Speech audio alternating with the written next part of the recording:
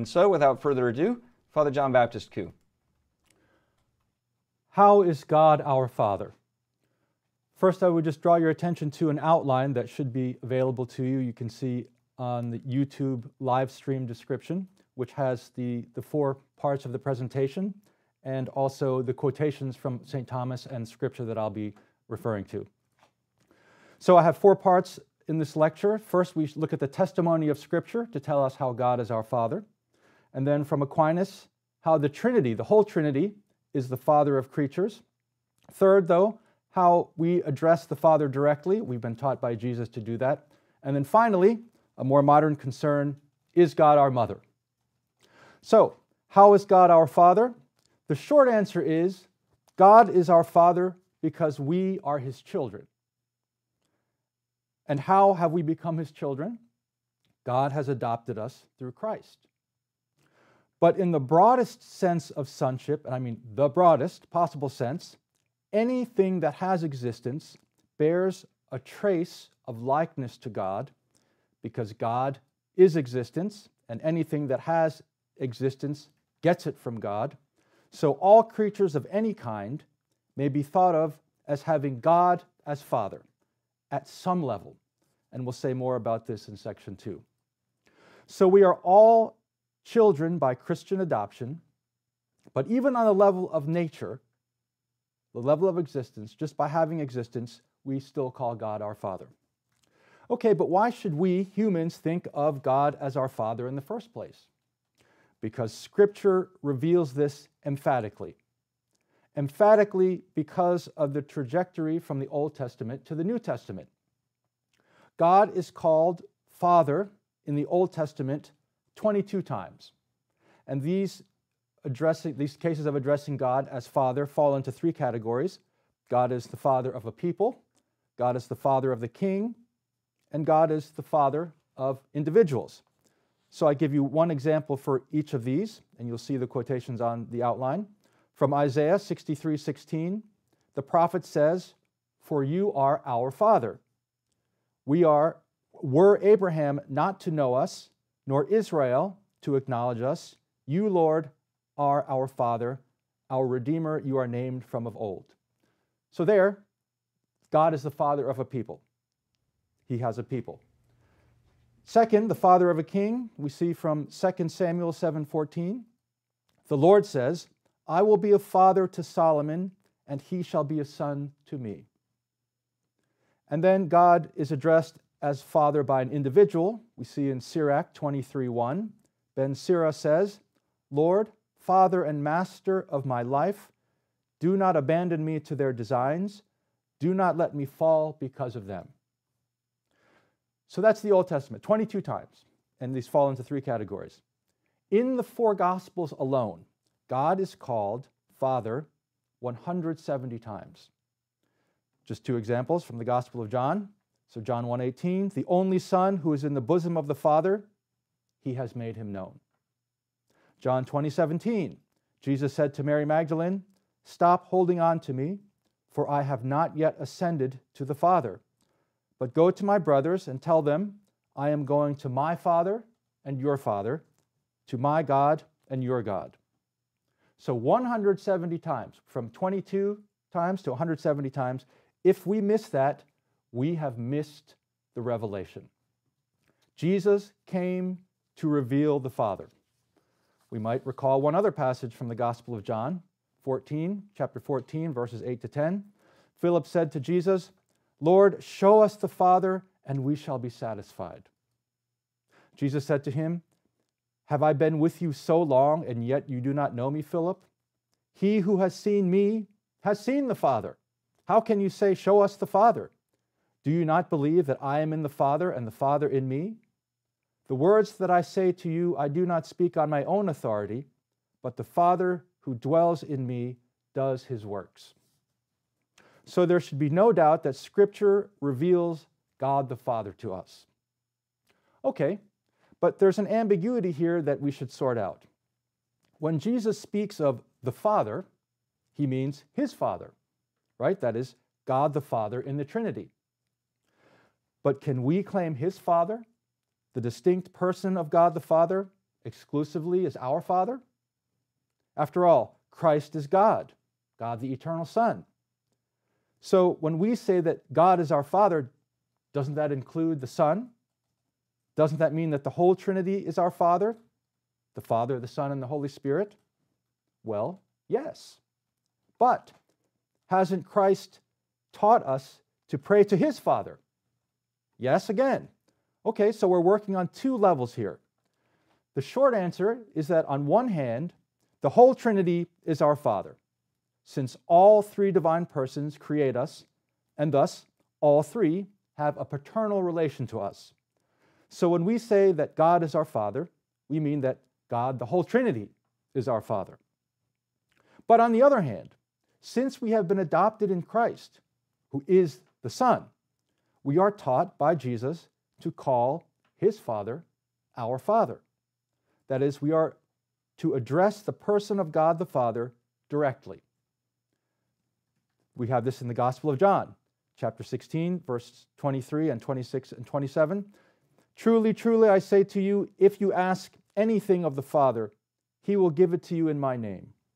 On that day you will ask in my name, and I do not say that I shall pray the Father for you, for the Father himself loves you, because you have loved me and have believed that I came from the Father. So we have two levels of address here, but they work together. They're not in competition. All three persons co-equally create us, and thus co-equally have a paternal relation to creatures. But because of the order of persons within the Trinity, the Son is from the Father, the Holy Spirit is from the Father and the Son, we are led by the Holy Spirit to the Son, who leads us back to the Father. That's the short answer. So now let's examine this dynamic in closer detail. What is the right way to understand God as our Father? So this is St. Thomas talking about fatherhood in the Summa Theologiae, the first part, question 33. He says, the perfect example of fatherhood, the ideal, the exemplar, the prime analogy of fatherhood, as the theologians say, is the relationship of God the Father to God the Son. So not God the Father to creatures, not God the whole Trinity to creatures, not any human father to any human son or daughter. Those are all examples of fatherhood, but all fatherhood is derivative of the truest fatherhood of God the Father to God the Son. We read from St. Paul's letter to the Ephesians, chapter 3, verse 14, I bend my knee before the Father, from whom all fatherhood in heaven and on earth is named. Why is this relationship between the Father and the Son the perfect example of fatherhood? Because, St. Thomas teaches, a birth is more perfect the more perfectly the Son resembles the Father in form or nature. Perfect fatherhood is when there is a perfect birth, which is when there is a perfect resemblance between Father and Son.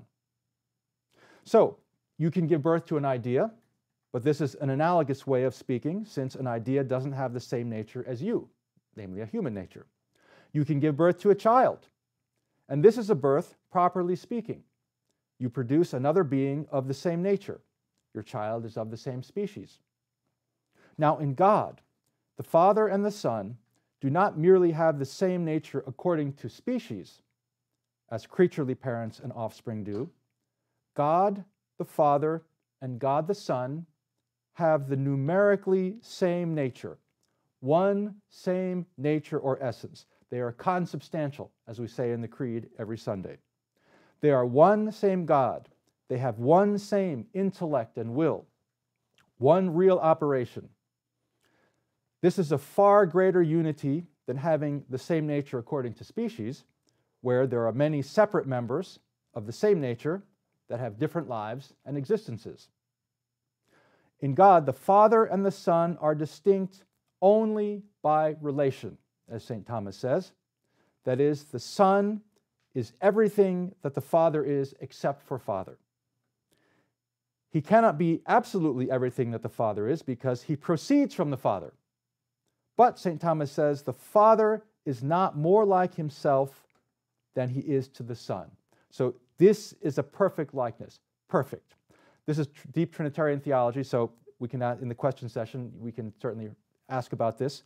If you found it profound and not immediately evident and easy to follow, don't be alarmed. This is very profound revelation which tests our imagination, and there's nothing in the world that exists like this. God's mode of being is above ours. Here, Aquinas pushes back against a creaturely bias. The more intense, full, and perfect birth is not one that appears to produce more by begetting more richly diverse children. That would be true only where the Father communicates a potency that he himself cannot realize, as is the case among creatures. Just think, what would be the richest example among humans of paternity? Well, you'd have one child who becomes a Supreme Court justice, one child who becomes a doctor and designs a vaccine for COVID-19, one child who becomes an astronaut, one child who becomes, a saint, a great theologian. Okay, so that's among us, because the potency is not possessed, all potencies is not possessed by the parent. But in fact, the most absolutely perfect birth possible is exemplified by a father who possesses every perfection in the first place, without exception, every perfection, and is able to communicate all that he is to the Son. So not part of it, but if you have everything and you can give everything perfectly, that is the highest and most perfect example of paternity and filiation. We think of father and mother making a shared contribution, and this parenthood is analogous to divine fatherhood, but the most perfect definition is found in God, where no one shares in the contribution of producing the Son. The Father is the only principle. He has everything and he gives everything. So, the name Father refers first of all to the person of the Father with respect to the Son. But, observes St. Thomas, it can also in a secondary manner refer to God with respect to creatures. What? You say, can we consider ourselves born of God the Trinity? That is, are we living offspring somehow of the same nature? Well, in an analogous way, shockingly, yes. God's fatherhood in relation to the universe is but a likeness of this perfect Trinitarian fatherhood. Our analogous sonship is based on the broadest possible interpretation of fatherhood and sonship, namely receiving being from another. By the way, when I say sons, I'm using this word, sons here applies generically to all humans, male or female. We are all sons insofar as we are assimilated to Christ the Son, and the Virgin Mary is the most perfect example of this Christian sonship. But so the broadest possible interpretation of being a son is receiving being from a father. So, like us, God the Son receives from the Father all that he has and is. But God the Son has by nature what he receives. This is a deep mystery. So the Son could not be. He necessarily is. He is God no less than the Father. But he receives everything from the Father. The Father gives it to him. The Father, as St. Thomas says, the language can be frightening, produces the Son, but not as a creature, not by free will. The Son is equally God. In contrast, a creature is a son by gift, freely willed by God. We could certainly have not been created. God was free to create us or not create us.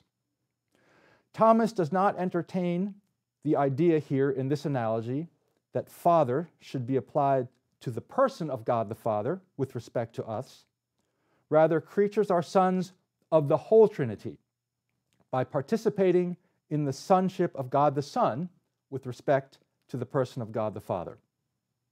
While our adoptive sonship does lead us back to the person of the Father, Aquinas insists on the four-term analogy, and you see that on your outline.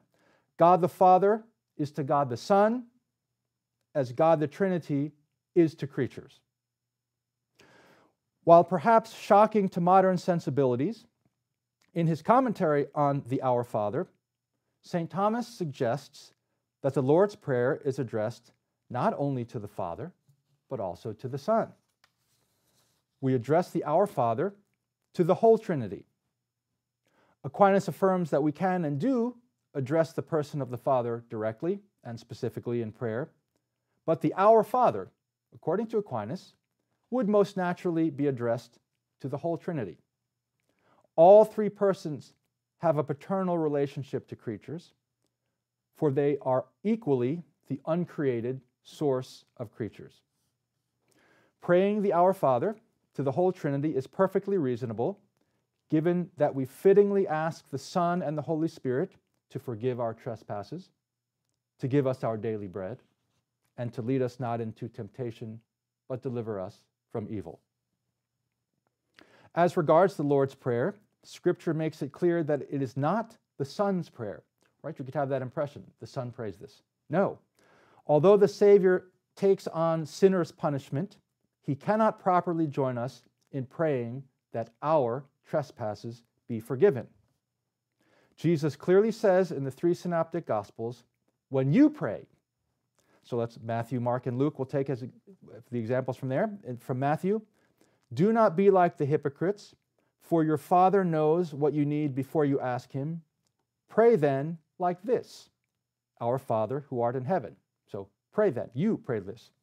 From Mark, and whenever you stand praying, forgive if you have anything against anyone, so that your Father also, who is in heaven, may forgive you your trespasses. Right? So you stand praying, your Father. And from Luke, one of his disciples said to him, Lord, teach us to pray as John taught his disciples. And he said to them, when you pray, say, Father, hallowed be thy name. Jesus distinguishes between Father and God with respect to himself and with respect to creatures. So let's go back to John 20:17, which we quoted earlier. Jesus said to Mary Magdalene, do not hold me, for I have not yet ascended to the Father, but go to my brethren and say to them, I am ascending to my Father and your Father, to my God and your God. So we have this analogy. God the Father to God the Son is like God the Trinity to adoptive sons. It is true that by virtue of the incarnation, we call the Son our brother, right? We call Jesus our brother, and his Father our Father, which we're led to do by adoption. But whereas being our brother is proper to the incarnate Son, right, not to the Holy Spirit or to the Father, being our Father is not proper to God the Father, but is common to the Trinity. Creatures are sons analogously by participation. Since the act of creation is not proper to any of the divine persons, but is common to all three, the whole Trinity must be the Father of creatures, for the whole Trinity is the uncreated principle of all creatures. Our status as sons and daughters, despite our justified euphoria, does not eliminate the distinction between the created and uncreated realms. God retains his sovereign majesty. The Son and the Holy Spirit still have a paternal relation with respect to us. On this point, Aquinas does not succumb to the temptation to weaken the mystery of God's transcendent, uncreated majesty in order to establish an intimate and elevated place for us before God. His insistence on the whole Trinity as the Father of creation does not close us off from an intimate relationship with God the Father, but rather underscores God's otherness to the created universe and clarifies the precious and indispensable role of revelation. This is an invitation. This is a great gift, astounding. So, what of John 3:16 then, where Jesus teaches us to speak to his Father? We do this in the liturgy, for instance, right? Prayers are so often addressed to the Father through Jesus Christ our Lord in the unity of the Holy Spirit. How and why do we do this? Well, St. Thomas explains in his commentary on the sentences. He says that those things that are of the divine essence are in the other persons, so the Son and the Spirit, from the Father. And therefore there is a certain leading back from the other persons to the Father. And on account of this, the Father is even called the principle of the whole deity. and leading us thus back to the Father as to the principle without a principle, Christ taught us to direct prayer to the Father through the Son. Christian prayer, thus, follows a Trinitarian order. For Aquinas, this is always the case. Commenting on the verse where Jesus tells his disciples that they will pray to the Father directly, Aquinas concludes that Christ taught the apostles that they had direct access to the Father, but this access is still in Christ's name. So a quotation from Aquinas' commentary on John, chapter 14, verse 26. Thomas explains that Jesus, as great a teacher as he was, would not have been understood by his disciples if he did not open their minds to the truth interiorly through the Holy Spirit. So, quote, even the Son himself, speaking by means of the instrument of his humanity, does not prevail unless he himself works interiorly through the Holy Spirit. The Trinitarian order is always preserved. The Holy Spirit leads us to the Son, makes the Son intelligible to us, opens our minds to what he's saying, and the Son shows the Father to us. The true and natural Son always intercedes for adoptive sons. Let us not forget that the Son and the Holy Spirit also adopt. But adoptive sons can address the Father specifically by name. This both affirms Christ's definitive revelation of the Father to us, giving us access to him, and shows our dependence on the Son and the Holy Spirit, who play an indispensable role in the order of the rational creature's return to the Father. The Son comes forth from the Father, and creatures come forth from the whole Trinity. All things return to the Father, but because of our sonship in grace, whereby we share in the Son's relationship to the Father, we share in the Son's inheritance. Aquinas writes in his commentary on the sentences, the Son leads us to the glory of our paternal inheritance, since he is the true and natural Son of God. And he observes in his commentary on St. John, he observes that the vision of the Father is the end of all our desires and actions, and nothing else is necessary. So Philip was right on this point. When we see the Father, that will be enough for us. We will be satisfied. There's no further higher end to get to. The Father is what satisfies us. So it should be clear that while Thomas might betray a medieval sentiment rather foreign to our own in maintaining that the Our Father and the Abba, that our filial hearts cry out, are addressed to the whole Trinity, he in no way rejects the notion that we address the Father specifically. Rather, he is very conscious of the fact that as finite creatures, we also properly address the whole Trinity as Father. So, God is properly named Father. Is God also our mother? The short answer would be, one could profitably cultivate a private devotion, but it's limited in its reach. And there are some drawbacks. So let's look at this. First, some clarifications. God is pure spirit. You cannot lose track of this. He's pure spirit. There's no sexual differentiation in God, no division of male and female. So God the Father is not a guy. He's not a man. God has no consort. In fact, this distinguishes the Christian God from some pagan gods who do have consorts, who are gendered. God is the source of everything. He has all perfections, male and female. He is without differentiation of any sexual kind. God is the source of all perfections, so of course he has all masculine and feminine perfections. Male and female plants and animals get their male and female perfections where? From the eternal, omnipotent God who is pure spirit. So we should have no fear in associating him with feminine perfections if they're absolute perfections. For instance, having the power to give birth. God the Son joined a human nature to himself, that is of the male gender, but in his divine nature, he has no gender. So we should be clear on that. God is pure spirit with no bodily sexual differentiation. That would be a gross mistake. In Scripture, there is strong imagery of God as the bridegroom, where the church or Israel is the bride. And their strong imagery of God as Father, Israel, the king, or an individual is the son or daughter. So these are images which are in Revelation and which we should cherish and would be a shame to lose by overemphasizing or seeking out a maternal image.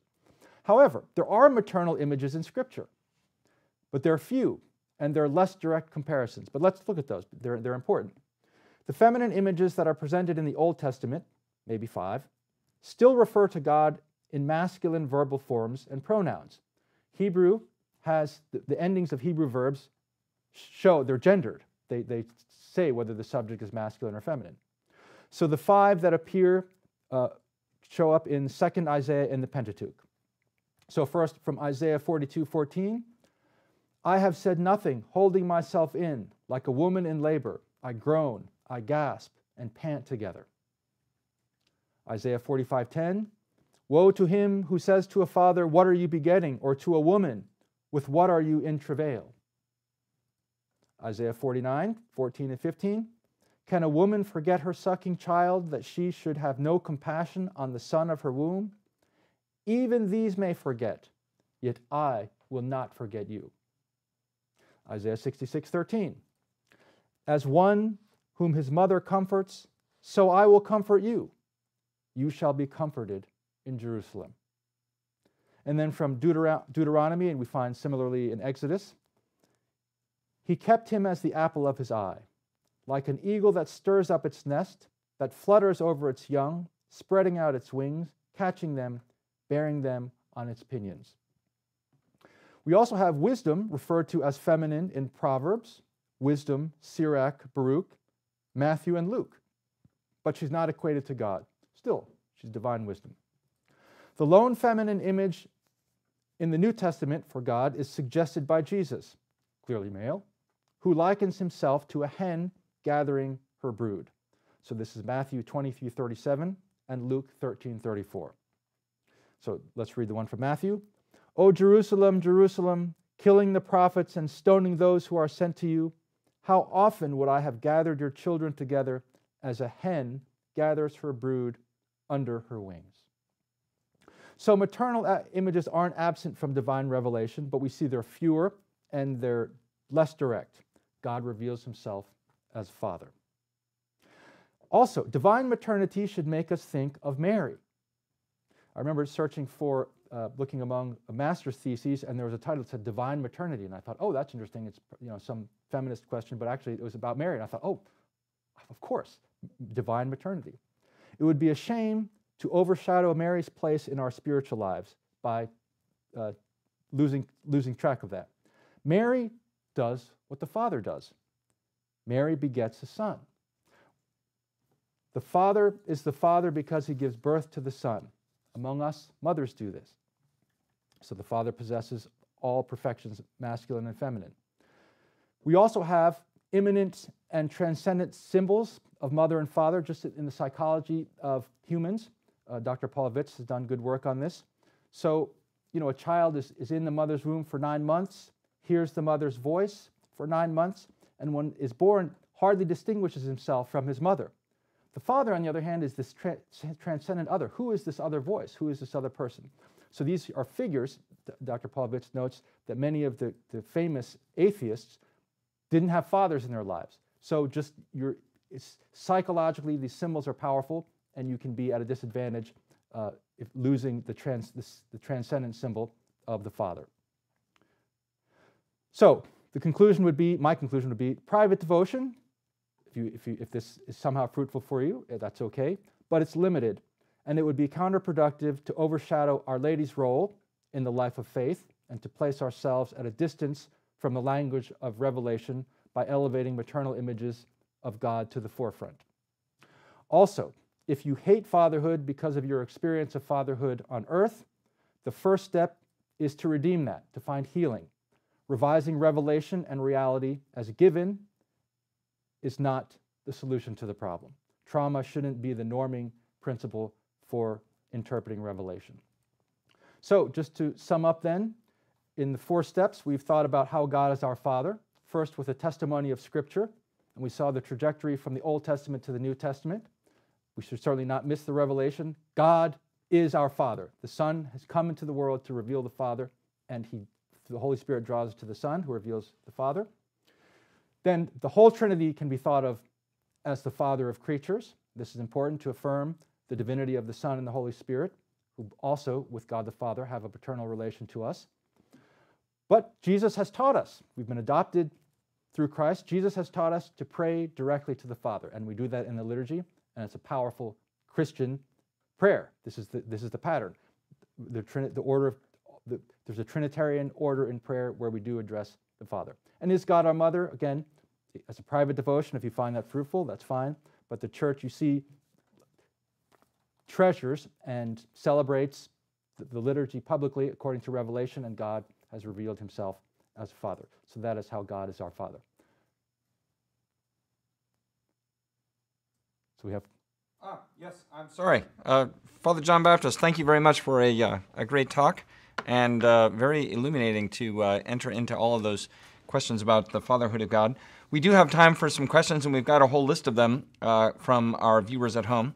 So maybe we should start with the point that you raised at the end, which is about the Our Father. Okay. Oh, okay. So Rachel Williams asks this through YouTube: is Jesus praying to himself as well as to the Father when he gives us the Our Father? Okay, good, excellent. So thank you for that question. So again, so Jesus isn't praying this prayer; he's teaching us to do it.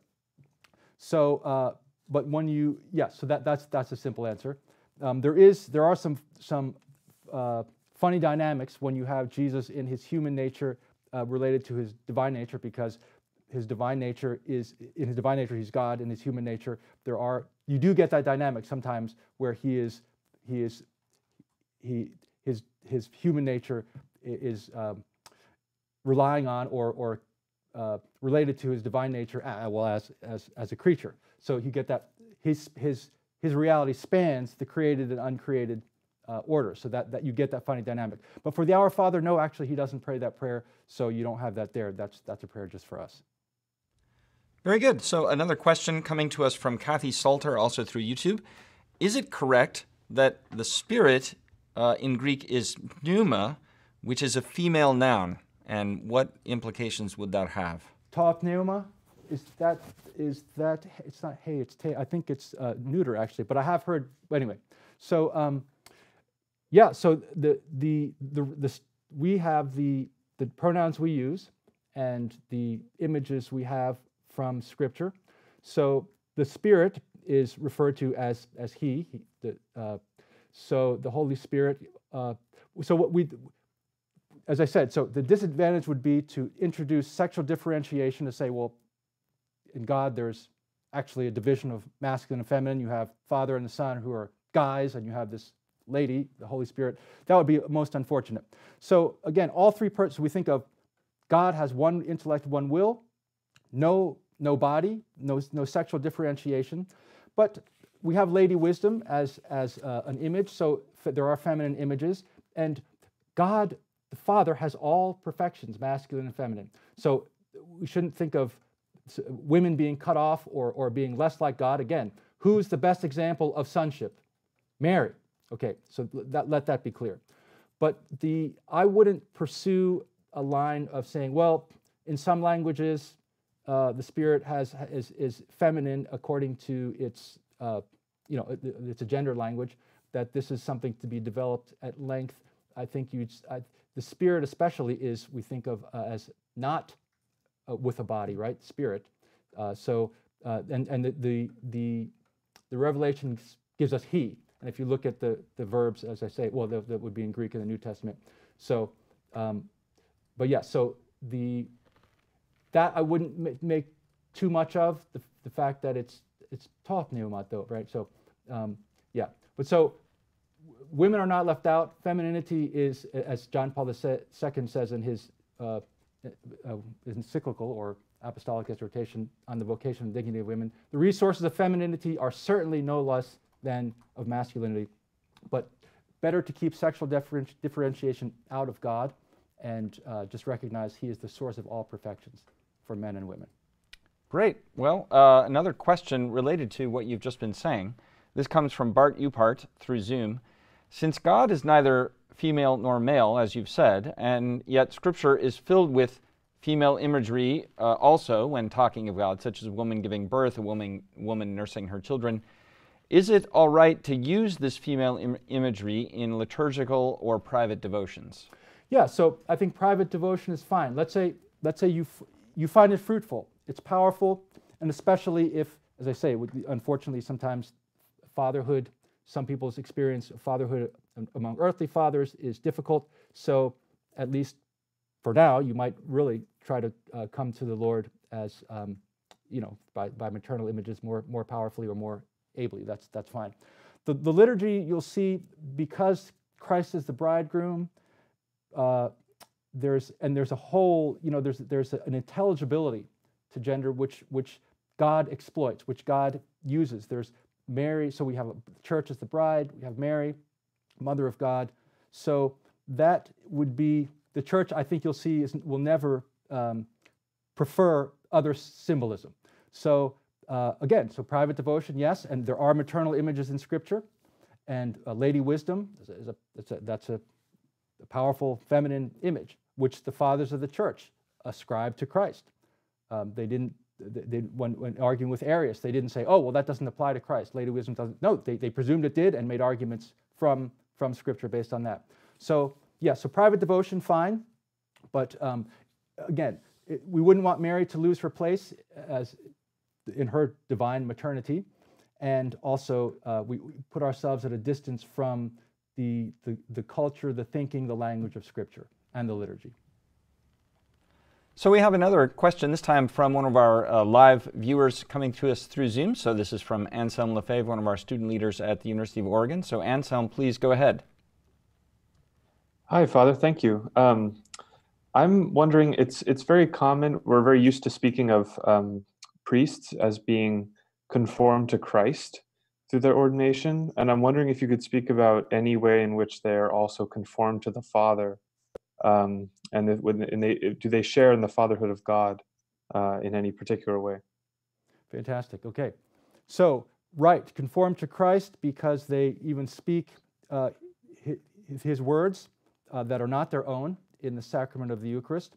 They speak in confession, they say, your sin, I forgive you, I absolve you. Well, I mean, no, actually Christ absolves you, but I'm speaking in the person of Christ. That's a powerful thing. But yes, we actually accord them the title of Father because they give birth to, if in the sacrament of baptism, for instance, as ministers of the sacrament, they give birth to children in the church, right? They initiate children for the church. So in that way, they share in divine paternity, but never with respect to the Son, right? They're never a principle of the Son in any way, always conformed to the Son, but because God the Son does the work of the Father, and he sends out ministers to teach and preach and heal in his name, then yes. So the Father has everything, the Son has everything from the Father. So if you're conformed to the Son, you certainly can, you'll be made like the Father in a certain way as well. But the one thing we never would lose track of is that we would never have a paternal relation, like in being conformed to the Father, we would never have a paternal relation to the Son, or never think of ourselves as a principle to the Spirit. So, but yes, otherwise, as having properties or perfections communicated to us that make us like the Father in some way, yes. And in fact, bearing the title Father on account of that. And even human fathers and women bear mother, which bears the perfection of fathers, bear those titles as well, because they bring life into the world. They're instruments of God, and in that way they beget children, and they have their fathers and mothers of children. Yeah, excellent. Our next question comes from Santiago Pinzon through Zoom, and he asks this: if we're to say that the Son received being from the Father in a perfect birth, how are we to think of the Trinity if we say that God has always existed and is in fact being itself? Would the Father have existed before the Son and the Holy Spirit? Or is it an error to think of this chronologically, given that God is outside of time? Fantastic, exactly. No, you got it. So, right, not in time, no before and after. St. Thomas is very clear on this. In the Trinity, there's order without priority. Absolutely no priority in time, no priority in power or glory or goodness. So again, this is a great mystery, but so the Son receives everything from the Father, the Spirit receives everything from the Father and the Son, but not in time. The Father, in fact, if there's no Son, there's no Father. The Father is Father because he's begetting a Son. So the Father has from all eternity been begetting the Son. He always ever will, and he is right now. So always was, is now, always ever will be. Time is how we experience, right? We move through before and after. God does not move through before and after. So he simply is, and the Trinity simply was. Exactly right. In fact, this was what Arius claimed. There was a time when the Son was not. And so the earliest fathers of the church said, no, God is the Father is never without his wisdom. The Son always ever was. The Holy Spirit always ever was. Excellent. That's an important theological question that we should, the Christians, that's what makes us Christians and not Arians or, heretics. Which certainly we don't want to become.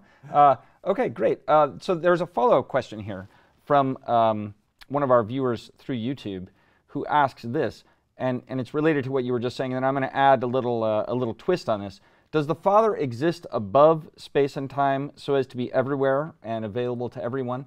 But maybe you could say a little more about what it means to talk about the divine eternity, and compare that. We had a talk this past week with Father Basil Cole about angels and the eternity of angels versus the eternity of God, or can you give some illumination on that point? Okay, fantastic. So God is eternal, so there's no succession in God. So yes, God the Father is everywhere, in fact, all the time, and in fact, if there's a place to call there, right, it's only because God is producing it. So everywhere, immediately, by his power, presence, and essence.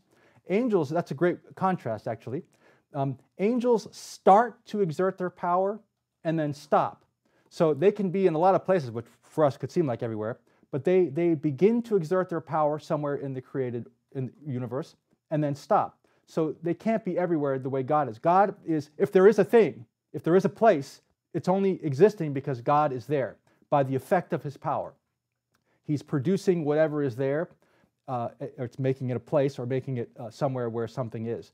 So yes, God is immediately, effortlessly everywhere because he's the source of, from the inside, by the effect of his power, he is there. Otherwise, nothing would exist. Angels have great power compared to us, but the aveternity is what St. Thomas says. By nature, they share in eternity, participate, but they do have some before and after, right? They chose for or against God. They also change, Aquinas says, in their affections, like your guardian angel. This is interesting, right? On account of our actions, doing good or evil, they can change their affections. And also if they start to act in a place and stop acting, they change. They even have one idea at a time. Now, that wouldn't be, we say, for us, you could have a stopwatch and see how long it took for us to move from idea to idea, right? MRI scanner or something. Angels, it's not like it elapsed of time of seconds, but there's a before and an after. In God, there's no before and after, no succession. Eternity, properly speaking, eternity is God. God is existence, goodness, subsisting truth, being. He simply is without division, without potency, perfectly simple, without composition. So nothing else is like that. Nothing is simply being, infinite being, without differentiation, just the source of all being and being itself. Ipsum esse per se subsistent. Being itself, self-subsisting being itself. That's how Aquinas describes God and his divine nature. That's really wonderful and very, very profound. And so let me, we have a list of other questions, but I want to just kind of keep going with this same line of questioning. So you mentioned potency and act, or perfect actuality, like God just being with no possibility of changing. And that's probably something that a lot of our viewers would be very interested to hear a little more about. Could you speak about that idea of that God doesn't change and what that means, and maybe connect that to the procession of the persons? Because there it does, to our mind, at least when you first hear it, it makes you think of changes, like the Son being begotten, for example. Right. So God is, absolutely without potency. When we say he can't change, it's not like he's locked up and doesn't change. When we think of something that doesn't change, sometimes we think of something that is static, right? So what doesn't change? Maybe we styrofoam, like it takes thousands of years to degrade. So like a piece of styrofoam floating around in space that just, can last forever. But no. With God, he doesn't change because he's everything that something could possibly be. So he has nothing to change into. He can't get better. He's not going anywhere. He's already everything already. So he is also his immutability is a dynamic life. So it's dynamic. It's I'll just look at, he created the universe, right? Okay, this is someone who has power, who has life. So he is life. He is being. He's goodness. So he's not immutable as in locked up and afraid, sort of like, he can't. He's trying to fend off things that would make him change. No, he is unlimited. He has nowhere to go. Unlimited, total act, no potency, nothing unrealized. We are constantly moving from one state to another, going somewhere, trying to get better, trying to resolve things, right? We're always, in Aristotelian terms, sloughing off accidental forms and taking on new ones. We're trying to perfect ourselves and move toward good and away from evil. God he's already totally realized. He is from the beginning. He is everything already. So that's God's reality. And then, right, whenever we think of God, it's hard. It's easy for us to draw the mystery into the orbit of reason, and not because we're dumb, but because it's our nature, right? We go by experience. So our theology. This is one of the roles of speculative theology, is to lead us to contemplation, right? It stretches out your imagination, and you read the mystics, you read St. Thomas, and you see, sometimes you glimpse how different God is, and it can be unsettling, especially if you had images of God, you learned when you were a kindergartner, or you got when you were in 7th grade or something, and sometimes that gets purified and stripped away, and all of a sudden you're like, oh, I was relying on that image. But so then you see, oh, wow, God is so far above, right? Think of, and Father Dominic studied it in Fribourg also. I don't know if you went up into the Alps there, where Jungfrau, the Virgin, so is the big mountain, and I was on one of the smaller ones, I forget which one, and I looked across, and I saw this peak up through the clouds, and I thought, oh wow, that's really, really high. But then the clouds parted, and I saw, no, that was just a snow patch. The mountain, you couldn't even see the top of the mountain. Sometimes theology, right, when we think about God, or this is the experience of the mystics, God is not like us. He's not like us. We bear a real similarity to him because he created us. We're effects of him as the cause. But he is more, he's infinite being, so he's more dissimilar than similar. So this is a constant problem for us, theologians, right? You're constantly trying to get the good analogies, make clarifications, and this is, we talk about the via negativa in theology, constantly saying, oh, he's like this. Well, but not quite. And then we make a bunch of negations, say, not like this, not like this, not like this, because that's a creaturely limitation. So yes, when we think about the Trinity, the procession of the Son from the Father, the procession of the Spirit from the Father and the Son, so easy, right? We're constantly trying to say, wait, but not in time, no before and after, no, cause and effect, just giving. And this is also the way God was from all eternity, is, and we participate in this, we have some glimmer of that in us because God is our cause, and we resemble him in some way. But yes, we're constantly, I tell you, when you work in Trinitarian theology, there are many ways to go wrong. Even after many years, you say something, you even write something, you're like, oh no, not like that. So we are tested constantly. God is without potency, unchanging, but not because of any limitation or fear, like, so this is, or being bound up or inert. No, he is dynamic life, and there's nothing for him to change into. He's already everything. But yes, when we think about the processions, when we think about the Son receiving everything from the Father, we have to constantly remind ourselves that this is not like things in the world. Because even St. Thomas says of our language, right? We say the Son is born. You say, oh, so that's passive. There's passivity in the Son because the Father begets and the Son is begotten. St. Thomas says, no. It's a problem with our language. we'll use better language. Well, we don't have better language. For us, the best way to signify this is with, we think of the procession. We have active and passive. There's no better way. We're like, it's our condition, not because we're, on account of sin. Well, that causes problems too, of course, but simply we are limited, and so we approach Trinitarian theology carefully. St. Thomas quotes St. Augustine on this, right? There's nothing more dangerous, but there's also nothing more fruitful. So we have a modesty about where we can get, but we also are confident that we've received a revelation. So we're not just babbling and say, well, you have your metaphors, I have mine. No, we can say things correctly, incorrectly. God has given us such a gift that we can actually make error. We can say things right about God or wrong about God. We're not just stuck in our own minds, parsing our own images. We actually can make right and wrong predications about God.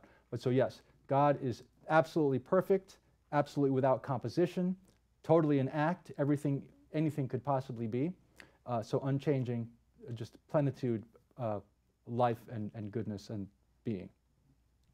Let's go to another very interesting and sometimes contentious or controversial subject, which you touched on briefly, and that's about the incarnation giving us a masculine Jesus. So is the Son male as God? He's obviously male as man. And can you connect that to the priesthood and the fatherhood of God? So how do you put all of that together? Okay, great.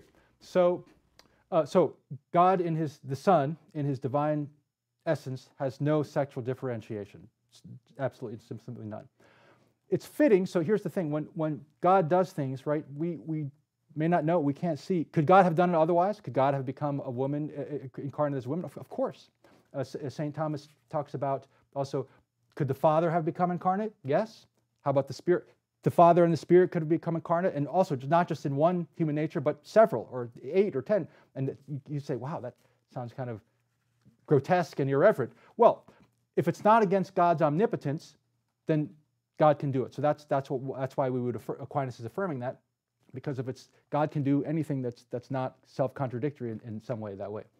So, but it's fitting. There's a fittingness to what God does. So theologians should take revelation, ponder it, and benefit from it. We can't always say, oh, it has to be this way, but we can say, oh, it's fitting, and let's see the richness and the truth about it.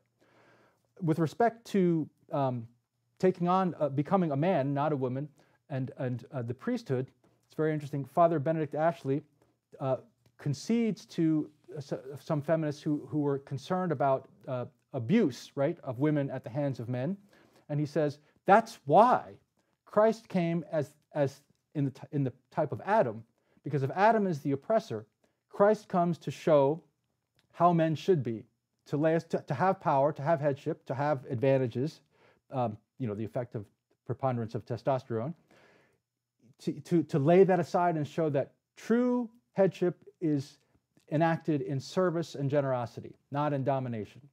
And he says symbolize the church, right? And so that if Christ had been a woman, he couldn't symbolize the redemption of oppression of women in the same way.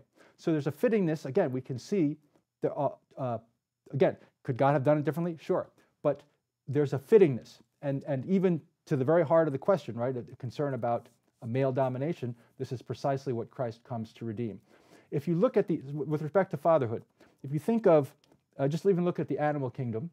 Let's look at birds. Do you like birds? I hope you like birds. The male birds are colorful and the females are not. Why? Because then they're the more visible ones, so they're the ones more likely to be caught and eaten by the cat. So they have in their very feathers, in their very body, they are marked for laying down their life for a mother and child. Well, gosh, isn't that what St. Paul says, right? That this is what, love your wives, right? Lay your life down for her. And isn't that what Christ did for the church? So there is the roles, so again, masculinity, men and women, masculinity, femininity have a deep and rich intelligibility. And the fall in the Garden of Eden, St. John Paul writes in that same encyclical on the vocation and dignity of women, he said that was more injurious or jeopardized Eve more than Adam. Because now if you have the power grab, so the communion with God, the human community, God, so Adam and Eve, and between God, that's ruptured, and even between Adam and Eve. And so when the power grab is on, Adam has advantages. And this, as I say, right, the strong feminist line is sometimes, very unfortunately, is for women to overcome their femininity and become men. Because why? Because you want to be as forceful or as aggressive as men. So, but that's no solution. Better is, again, to follow Christ's model, to show true headship is in service and generosity. So that would work for the priesthood, it works for human fathers, it works for unmarried men, where Eve should be calling Adam to follow Christ's headship, to be conformed to Christ, and not to say he has no headship, or that there's no difference, right, in our society now, gosh, with so many problems about gender, right, that there's no intelligibility, there's so much fluidity, you just make it up as you go along. That's not true to nature, and it's dissatisfying, even if it seems in the short term to give some relief to certain problems. Nature is strong, and the reality is the reality. You just look at boys and girls playing, better is to accept the reality as given. It's beautiful. God divinely intended, right? That we be created as men and women, and so Christ shows us the right way for us to live together and to overcome and reverse the effects of original sin, which, as John Paul says, was more injurious to Eve than to Adam. So a number of people have brought up in some of the YouTube comments and elsewhere questions about how to think this through if you've had, like in a person who's had a very perhaps bad relationship with a father, and or maybe a very abusive father, or some other very traumatic and painful experience like that. Could you speak to that from your perspective as a theologian who's worked on God the Father?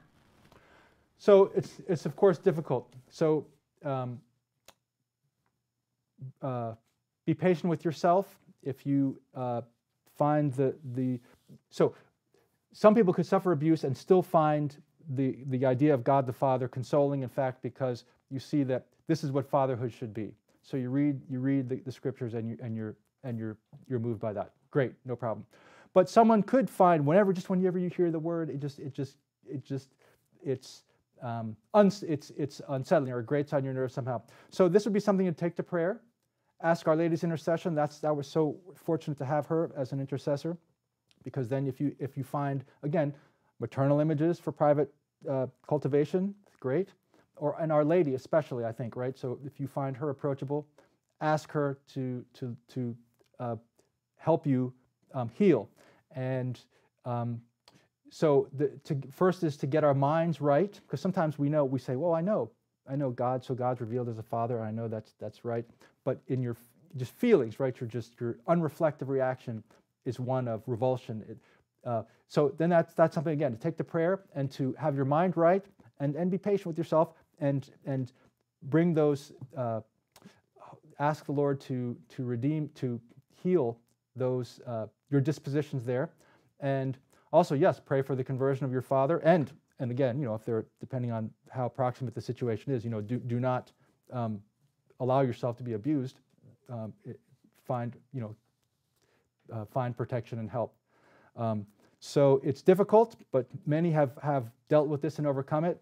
Men have been acting poorly from the beginning.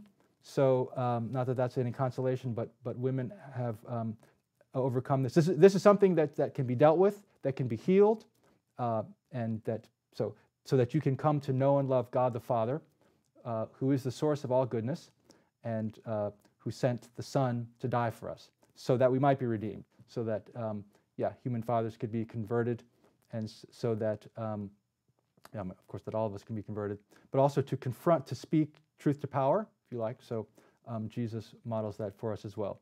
We might turn to his own suffering, his own so that Christians can suffer valiantly and be raised up, not be destroyed, but be strengthened. So, Father John Baptist, we're running out of time, but let me just ask, this is actually kind of a big and separate question. It takes us into another domain. And feel free to, we can go over the 1 hour time limit here for your answer. So Daniel Furtado asks this question from Zoom. How do we understand the difference between how we relate to the Father and the Trinity as adopted sons, as Christians in Christ, and how non-Christians relate to God as Father? Okay, yeah, great. So non-Christians wouldn't distinguish the persons. So they would think of, Jews, Muslims would think of just God, and they relate to him. So you could say they relate to the whole Trinity without knowing it, right? They would just say, well, God, and the Jews would think of God as Father, right? There are a few, as I say, 22 times in the Old Testament. So Christians are invited to share in the Trinity's own life. So we have that distinct perspective, that fullness of revelation, that adoption, so that we're aware that there are three persons in God, that God is a community of persons, which explains a lot of why we're made for communion and why why we need communion, why friendship is the it's the highest is charity, and why we would die without communion. So because God Himself is communion, and we're made for that. So we have the knowledge first of all, and then so we would address the Father directly through the Son in the Spirit. The non-Christians wouldn't do that. Even believers, right? Those who worship the God of Abraham would address God simply as God. So that actually works, right? With the way St. Thomas has it. All three persons would have a paternal relation to us. They wouldn't distinguish the persons, but so they simply address God as Father, if at least the Jews. And so we do the same, but we also, through our adoption in Christ, even address the Father directly, whom they have not received the revelation of. So they would be without that gift yet. Through our preaching, may they come to it, and may we come to embrace it all the more confidently.